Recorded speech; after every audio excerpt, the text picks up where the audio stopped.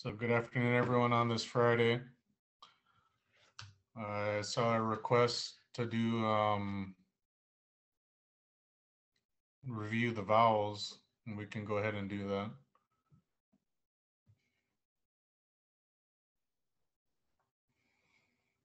And if I had a whiteboard, it'd be a lot easier for me to do that. Because there's a way I learned from my grandmother, Shirley Kendall up in Anchorage, how to review or how to go over the vowels, and I believe it was a very good way of reviewing them. But we'll have to make do with what we have now. Um, Again, there are 8 different vowels in our language, and within those vowels, there's a short vowel and a long vowel. Usually start with the short vowels, and those are, one moment,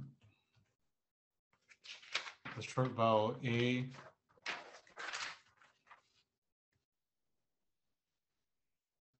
and that's said ah.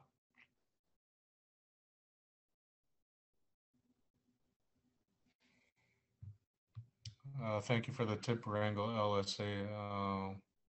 I'll check into that. So again, here's the vowel sound the letter A, ah, ah. And the English example we can use for this, my auntie Nora used was, wa, ah.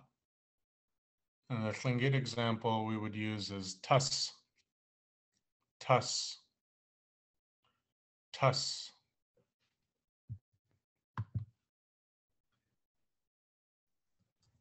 I'll write this in the chat.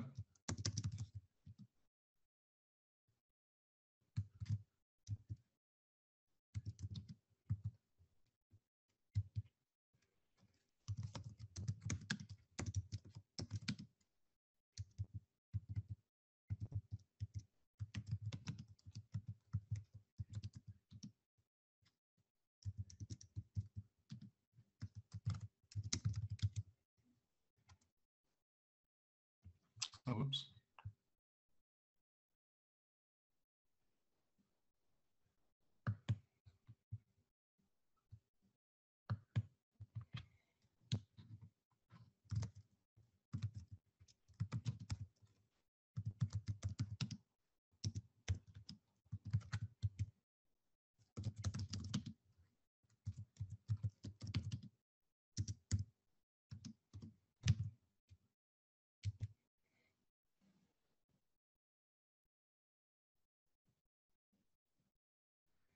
Okay.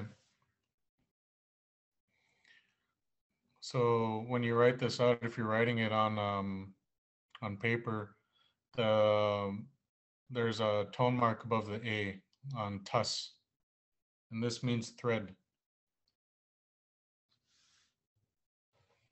The next one we have is eh, the E sound. Eh, eh. Short short E sound, short E vowel. Eh.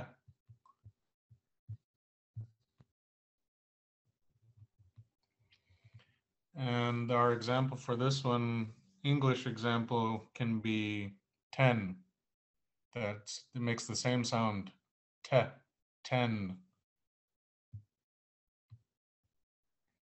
And the Tlingit example would be te, te.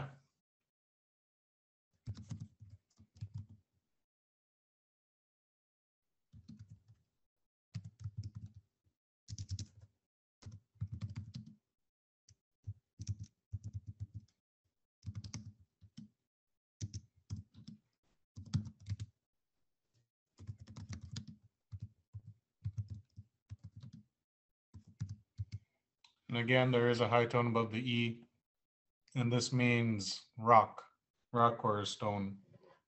te, te, te,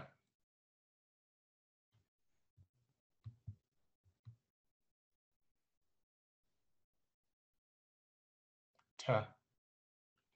And the other one would be a short I sound, a short I vowel, sorry.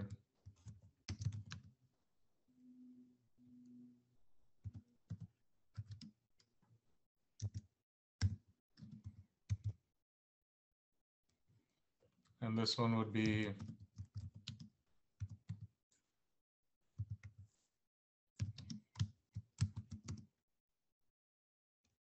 hit, hit, like he hit something. That's that same short I.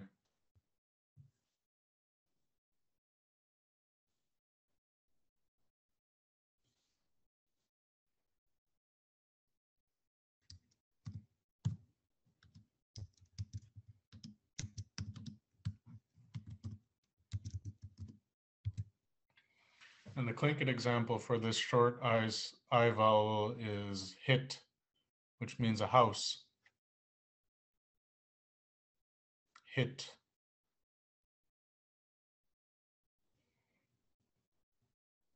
Like the house I'm from is Gao Hit, the drum house. That's the house I'm from, Gao Hit. So our example for that is a house.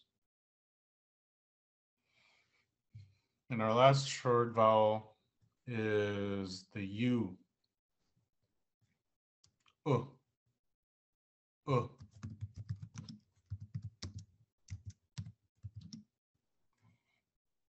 And our English example for this sound is put. Put. Put. And Tlingit, our Tlingit example will be gut. Gut. Gut, which means a dime.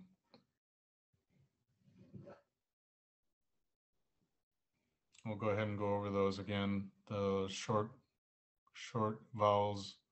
A is dime, like the dime, 10 cents.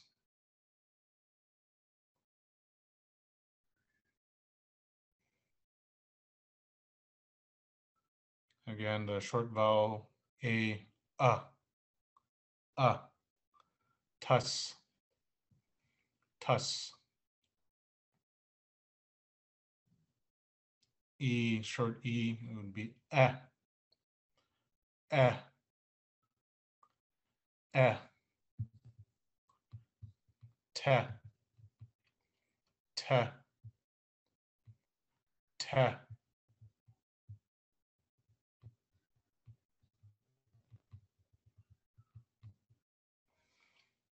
Next one, I, hit,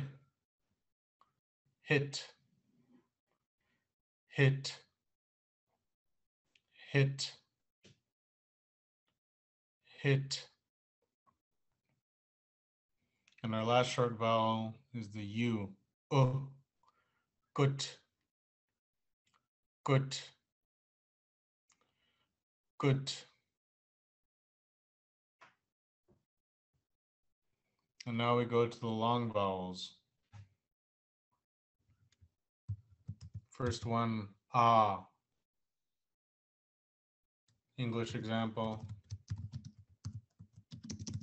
The car, the Swedish car, Saab, ah.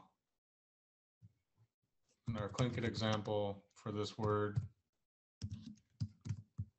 ton, ton, which means sea lion, ton,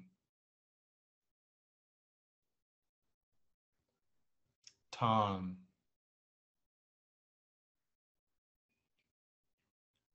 So remember I said that Tlingit, there's very multiple meanings in our words. So an example of this would be, I would say, Gau Hitan Ayachat. I am a man of the drum house.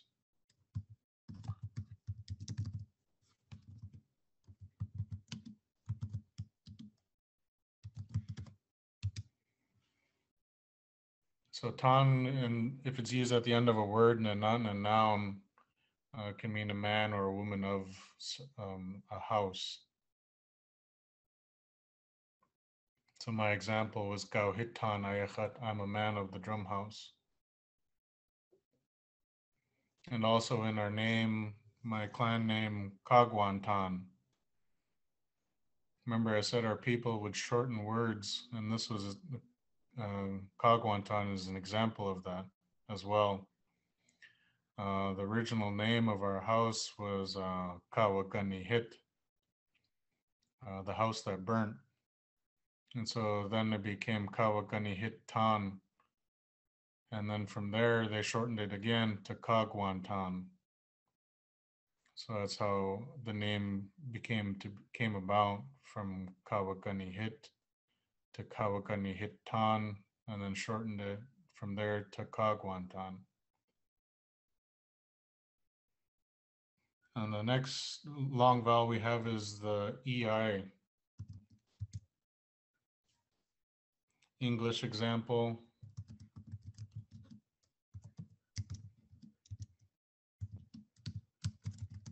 Vein. That same EI. A. And the Tlingit example.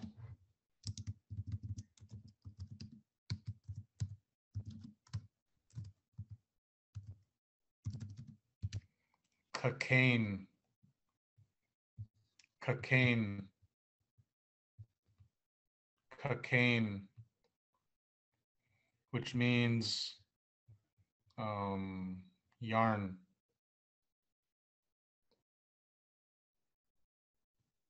Cocaine.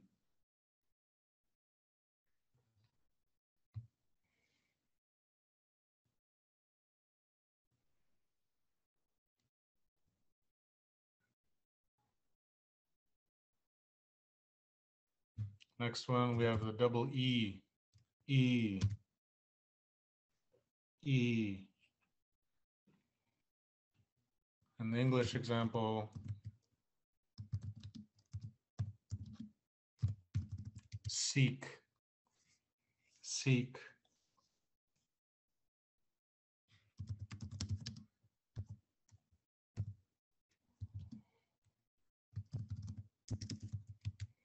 The Tlingit example is also seek, but there's a high tone above the first E, which means belt.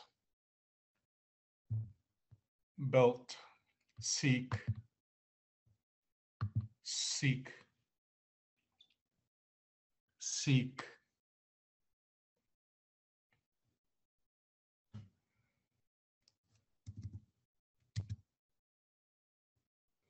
And the last one we have for the long vowels is the double O. Ooh. Ooh. Like moon. Ooh.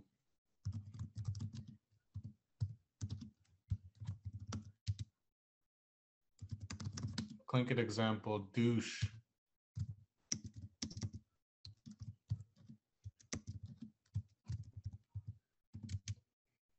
Douche.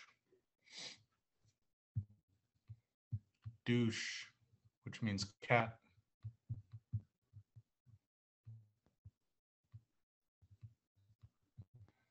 Any questions so far?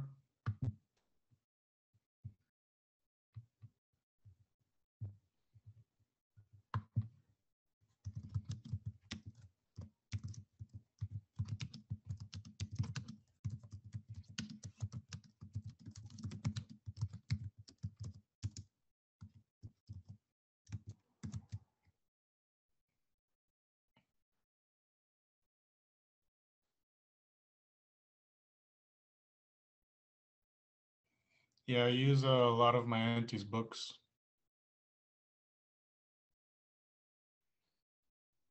I use a lot of my auntie's books that she wrote with my Uncle Richard. So a lot of the examples and stuff will be coming from Beginning Lingít, written by Nora Downhauer, my dad's oldest sister. So those are some of the examples I used, and the one I'm using for now, um, with the examples is Tlingit spelling book, Spelled Cook. That's what I'm using. It's the older version.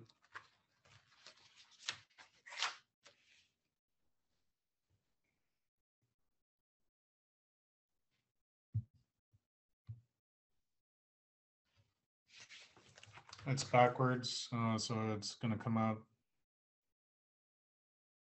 Sea Alaska should have them. Tlingit spelling book. It's also, this was, I believe this is the first one, first edition, so it's goes back to the 80s. Yeah, this one says it was 1984 was when they had this one spelled out or written out.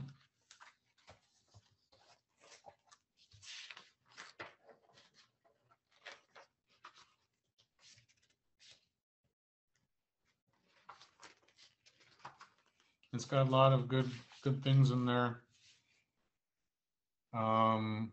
For example, also the Sneaky Sounds book is a very good one.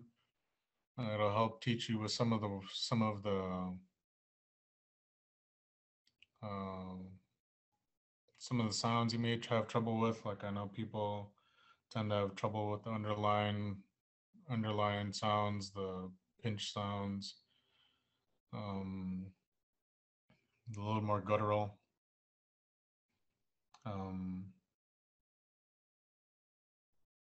Let's see. We'll go over, yeah, the word for blue jay. It's kind of a tongue twister, I guess. And to me, it sounds like if you ever listen to a blue jay when he's making his blue jay call, the Tlingit name for it kind of sounds like it. If you listen to it closely, listen to that blue jay. So for me, that's sometimes some of the names we have for Tlingit also match with the sounds it sounded like to us in our own minds. So if you take the example, when you're sipping coffee, coffee huashuk, I'm sipping on coffee. So when you sip coffee, it makes a certain sound. So to me, that's what it sounds like. That's what our people made that word from. Coffee huashuk.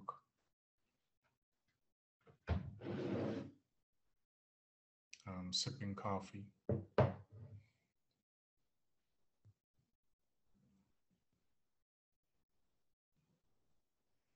So sometimes the Tlingit name correlates with the sound. I know a lot of I have a lot of friends from up north, and that's what they told me is that the names they have for animals are the sounds that they make in their language. So that's what it sounded like to them. So after they said that, some of those things that I remember hearing kind of sound the same in Tlingit as well.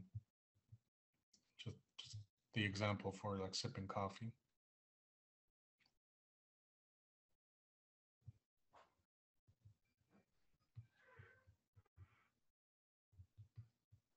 Does anybody have any other questions so far?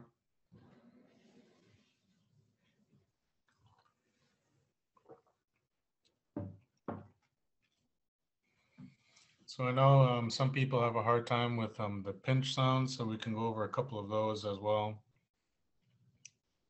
So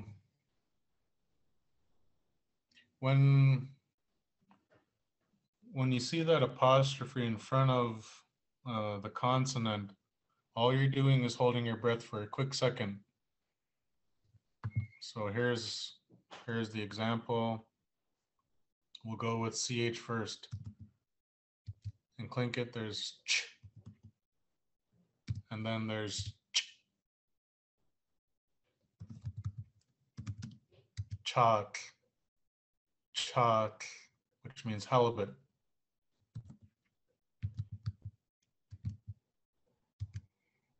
Chalk. Oops. Send this one out to everybody.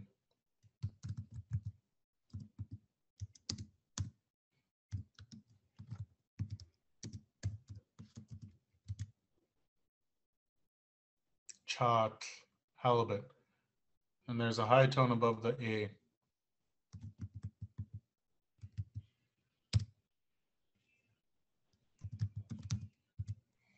Chalk. It's the soft, you just say it just like you would without trying to say it too harsh, I guess, or, you know, chalk, ch, ch, chalk. Remember that high tone above the A, first A, chalk. Now here on the next word, for eagle, what you're doing is you're holding your breath for a quick second. That's what that apostrophe means next to the CH. So when we practice it, we'll practice just the CH first before we say that word. And that's ch. Hold your breath when you're saying ch. That's all you're doing. Hold your breath for a quick second. Ch, ch, ch. Chalk, chalk, chalk, which means an eagle. Chalk.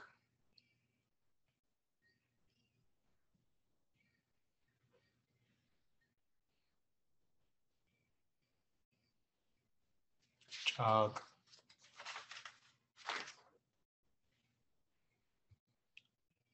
Remember, I said that Lingít, you got to be careful of how you say things. If you add the wrong sound to a certain word, you can change that whole meaning.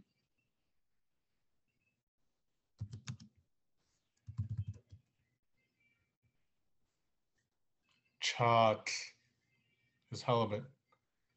Chalk. Chalk.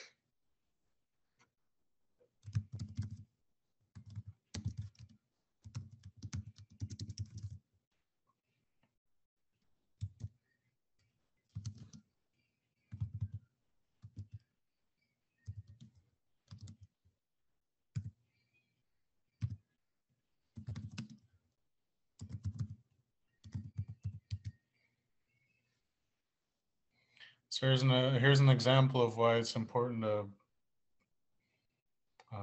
say the sounds right. Dukak, his or her maternal uncle. Dukak. Or no, that'd be, yeah, Dukak, his or her maternal uncle. So your mother's brothers would be called Achkak, my mother's brothers, Achkak. And then for his or her forehead, Dukak, Dukak. So just that one sound change difference changes the whole meaning.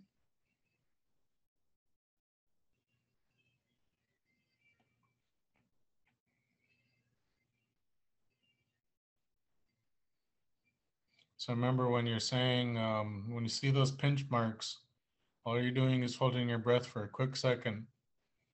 So when you're like the letter K, same thing, just k, k. But now when you see that apostrophe, what you're doing is holding your breath for a quick second. K, k, k, k. Chalk. That's all you're doing is holding your breath.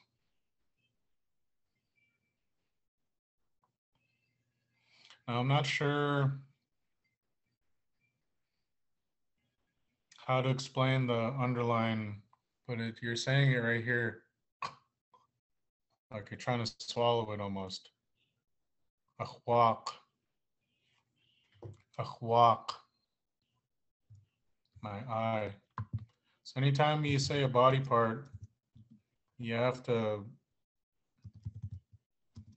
It's got to be owned by somebody, or because it's still there. If I had a fake eye, and some people have fake eyes, or they're born without one, and they need that part, or somebody lost their tooth. So it's my teeth. Ach. But if I had a tooth that fell out, and when kids' teeth fall out, du'uchu, because it's not there anymore. Du'uchu. So then the sound changes. But as long as it's still part of me or her or whoever's, it's that body part is still there. Achkuk, achwak, my eye, because it's still here. But that K is set in the back of the throat.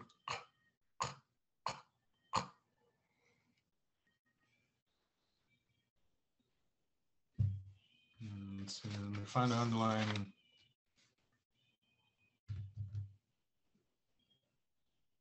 Okay, here's one.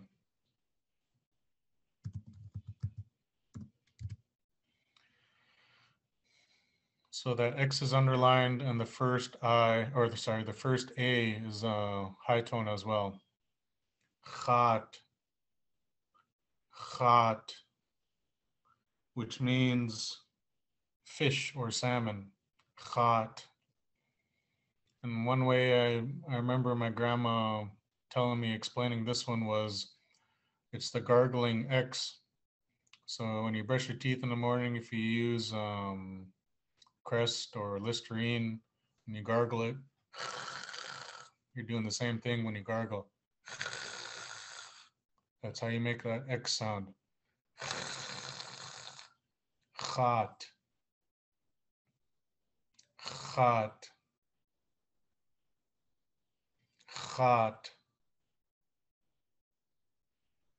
Chat. Salmon or fish.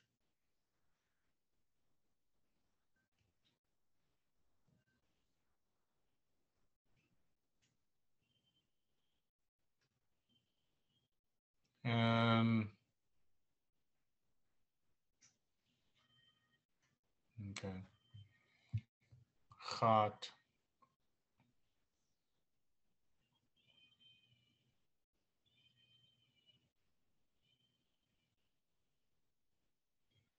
The underline X, underline pinched one. A lot of people have a hard time with it, but just like I said, just practice. Just practice when you can. Yeah. Yeah. Yeah. Yeah. Yeah. Which is the mouth. Yeah.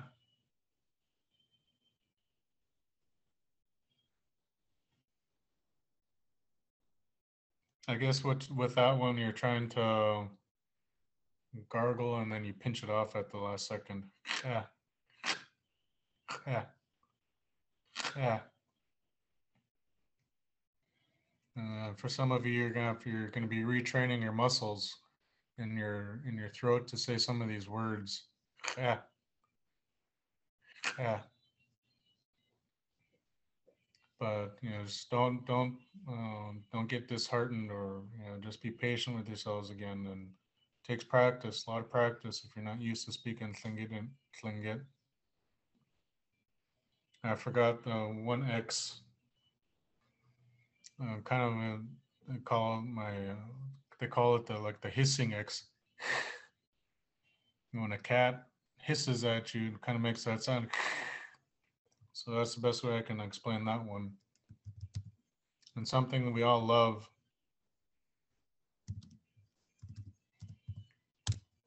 Kuh. Kuh. Rice. Kuh. So we call it rice now, like white rice.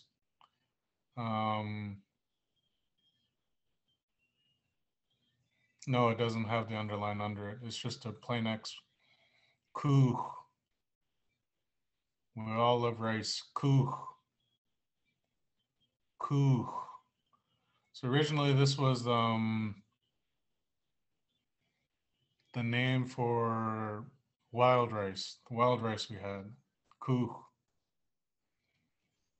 And it looks, I think in English they call them chocolate lilies, if I remember right. It's a brown flower and grows yay high off the ground. And underneath it, underneath the roots, when you dig it up, you'll find it looks like rice underneath. You wash it and dry it. But that's kuh.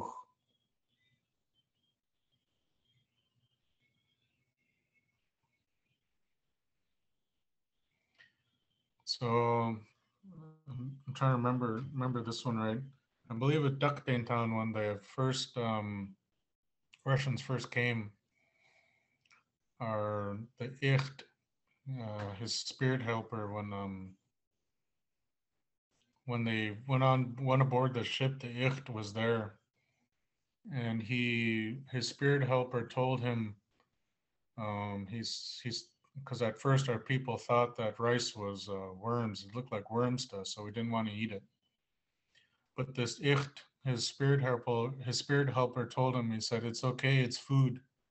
He said, our people we're going to be eating it for a long time to come, so it's okay.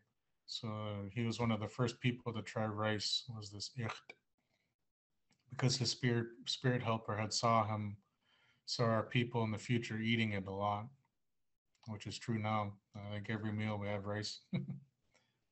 So we transferred the name from wild rice to white rice now, what we know as rice. Kuh, kuh, kuh.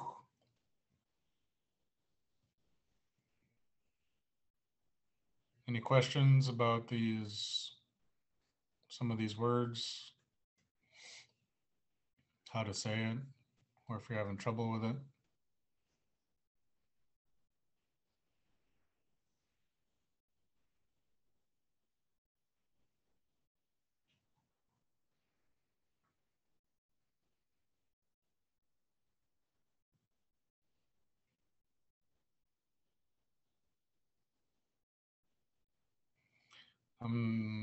Yake is look at a spirit in general. Duyegi, it's a spirit, his or hers, or that animal's spirit. But I can't remember right off bat what they called the spirit helper. I have to think about that. Some of these words we don't use very often anymore, so a lot of times we start to forget about it. We start to forget them.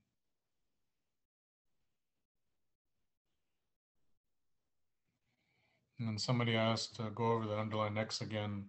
So remember when you're gargling, when in the morning, if you when you brush your teeth or you're done brushing your teeth, and you want to use Listerine, and you do what you do is when you take that Listerine, you're gargling, you gargle it. So you're doing that same thing. Hot fish, hot, hot, hot, hot, hot.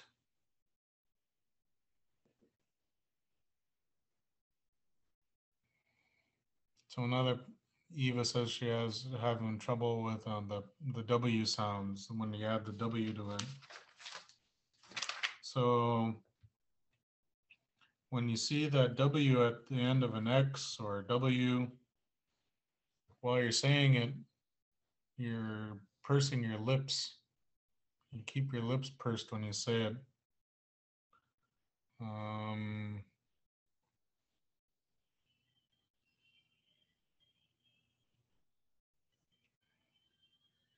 let's see. I don't got my other book with me.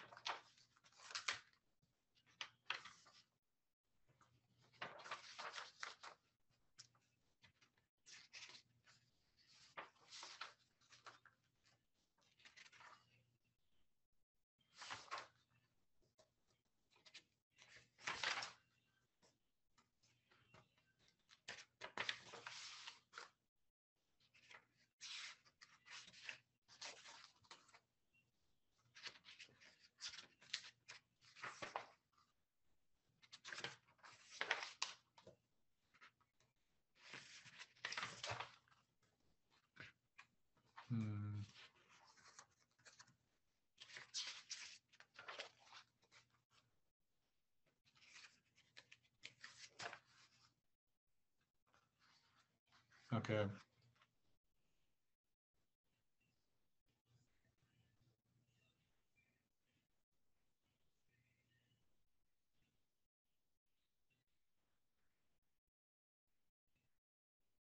So the underline pinched X sound with the W.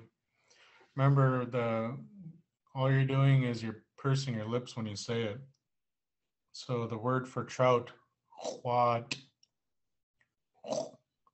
So as I'm making that sound, my lips are pursed, saying it the whole time. What? What? What? The W next to it, all is telling you is to purse your lips when you say it. What? No, no, which is cloudberries.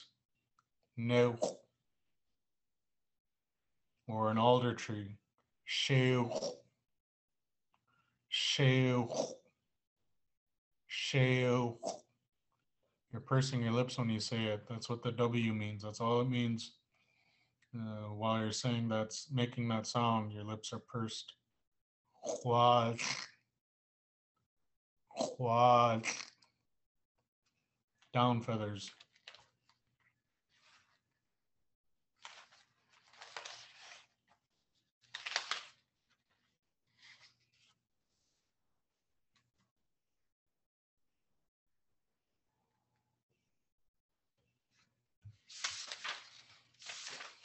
So let's look for an underlined G sound. Someone is having trouble with that as well. So here's an example why it's important to another one. Say it right. So gooch is a hill.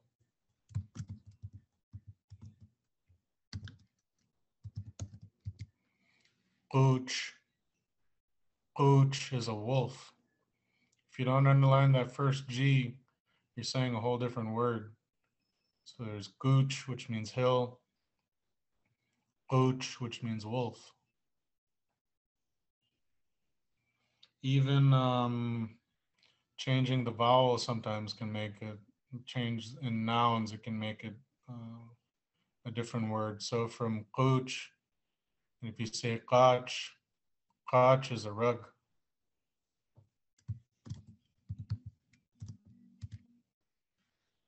So it's very important to say the word, especially nouns, I guess, right. Like a rug in general. Maybe you put a mat outside your front doorway. You can call that kach. Put a rug in your living room. Kach.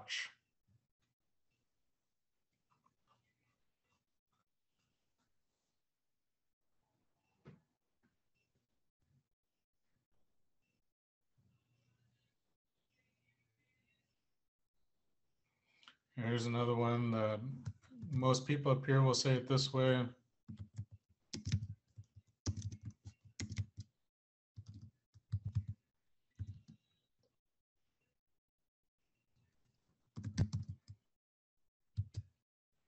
Chiquena.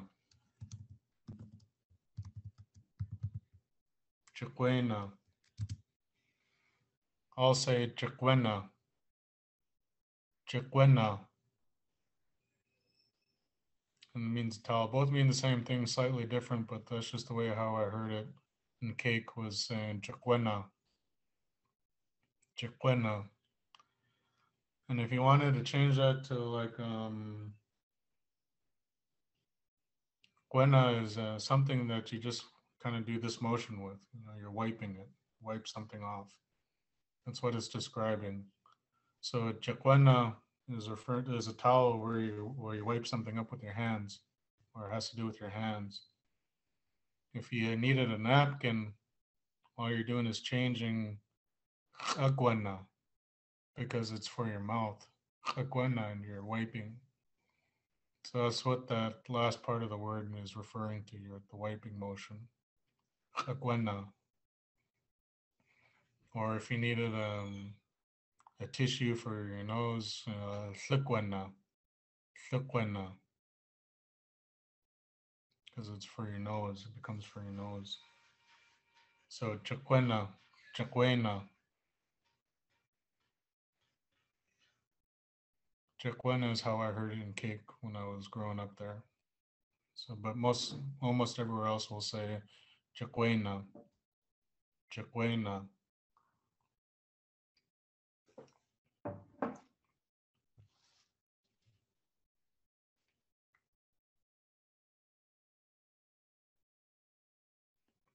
Any questions?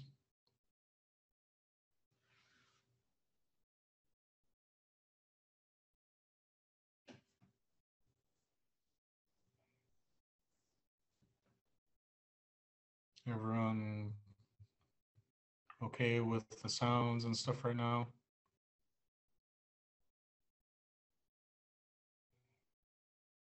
Or if you want to ask me something ask it, let me know and I can ask Rob to put you on the panelist so you can ask me the question if you'd like. Or just message on the chat and ask Rob to let you on.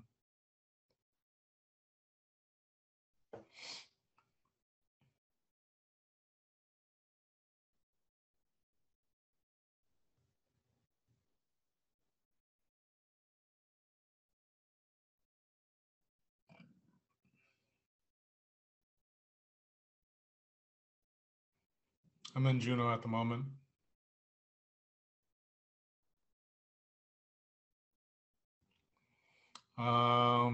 Chew gum. I know when we were growing up, all our teachers told us not to chew gum in class, but gum is very helpful, especially when you need the spit for Lingít.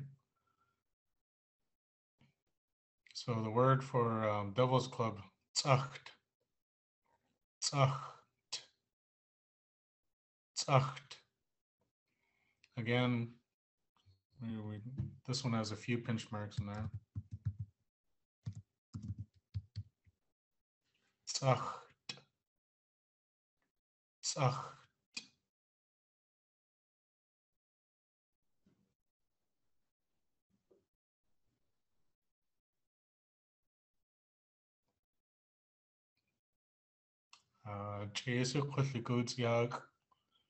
It is still cloudy here.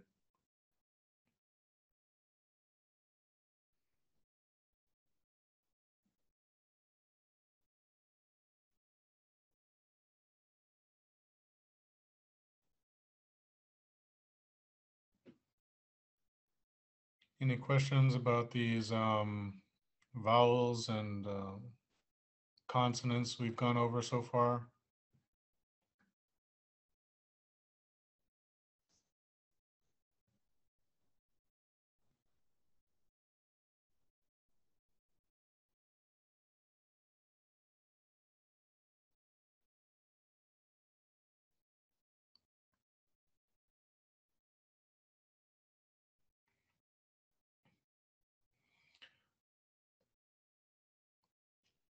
Tzacht, tzacht, tzacht, tzacht. Devil's Club.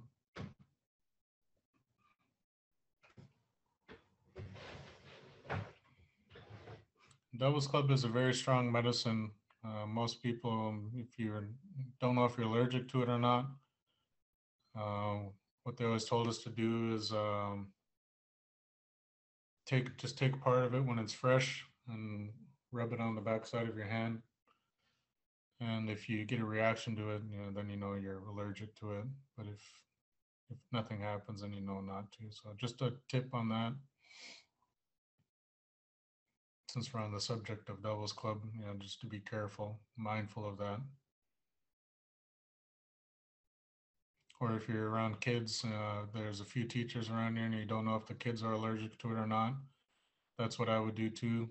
You just take a small bit and rub it on the back side of their hand to see if they're allergic or not. Just to be careful and mindful of our kids.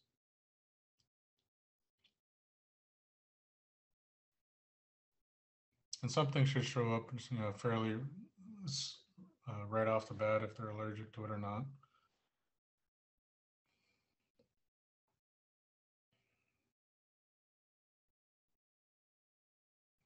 I know our people used to use it for tuberculosis as well. Um, my partner from Cake, she was talking to me about it, and she said when her grandparents, when they found out she had tuberculosis, she said they roasted it, and I'm not sure how they did it. She doesn't remember either, but they would take it and roast it, and then they would grind it up into a fine powder. She doesn't remember if it was, the main stalk or the bark. She doesn't remember which part it was. They roasted it, and then they'd mix it with hooligan oil. And she said when they mixed it up, they gave her a tablespoon of it, and when they gave it to her, it knocked her out for 2 days. But they gave it to her for a few days, and that's what cured the tuberculosis in her. And when the doctors went back to see what if there was anything left in her lungs from it, um, they said the only thing they found was scarring, the scars from the tuberculosis in her lungs, but she had been cured from it. So that's just how powerful Devil's Club can be. Um, and a lot of our medicines that we've lost, that's probably one of them. We're not sure how they did it, but that it was very strong and potent, and so it was cured tuberculosis for our people. And Devil's Club is a natural ginseng, so it's a natural ginseng. And I remember one of my other grandmas telling me that they would get the small ones and they would grind up the roots. They take the roots from the ones that were next to a creek, and then they would use that one when they dig up that one, clean the roots off real good, dry it, and then roast it and grind it. And they would do that, mix that with water when they would get sick. And so that was one part of the medicine I remember they did. But as for the one for tuberculosis, I'm not too sure. But that's just how powerful our medicines were. And another thing about when you're working with medicines, they said the opposite clan, anybody that was from your opposite, was always the strongest medicine that anybody could give to you.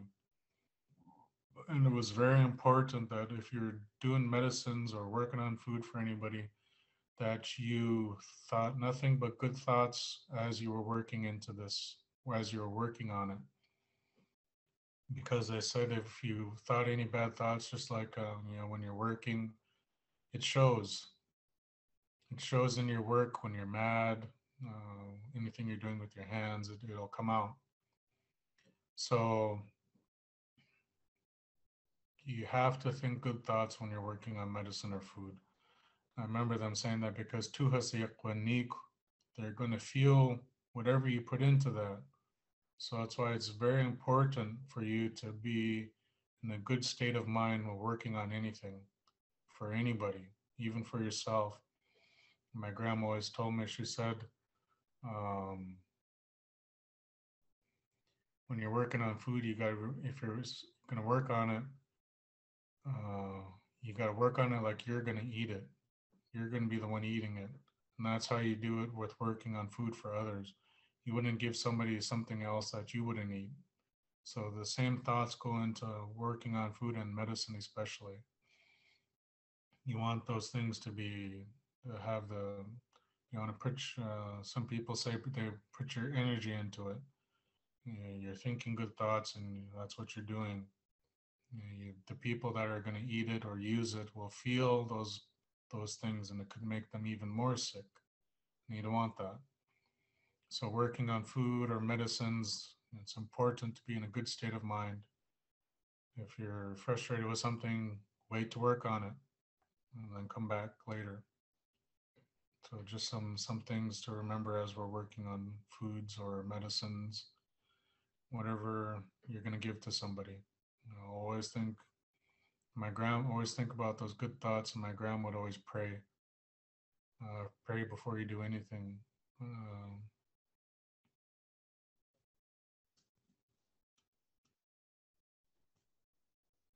Any questions?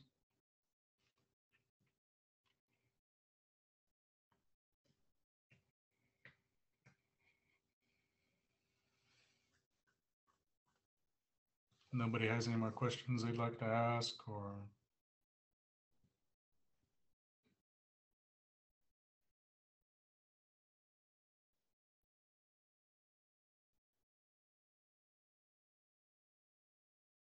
okay, if there's no more questions, we'll go ahead and finish.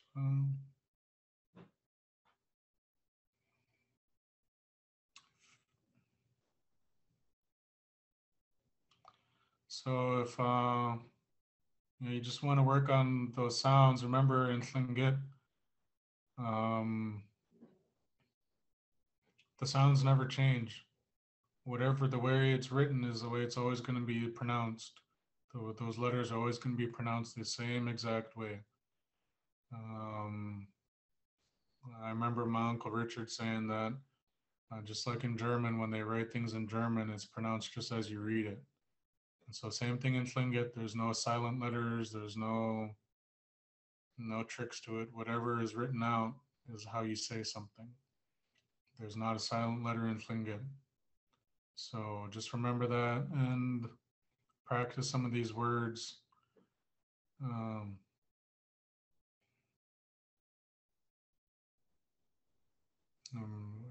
if you have a question for the next time, let me know, and I'll do what I can to help. If you're struggling with something, just let me know.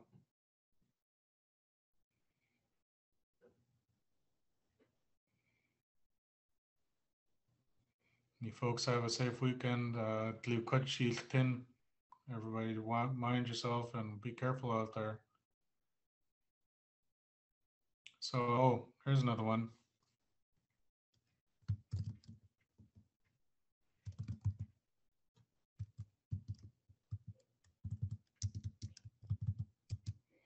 Shuchatzitza. We all have different ways of saying things, and this is one of the ways I came up with. I asked some of the fluent speakers for this also. This is the word I came up for mask, shuchatzitza, which means the cloth in front of your mouth, pretty much. So that's or the cloth or the fabric. Shuchatzitza. Some people say, what do they call it? Chakate. That's another way of another way of saying it. But the way I describe it is shuchatzitza, the cloth in front of your mouth.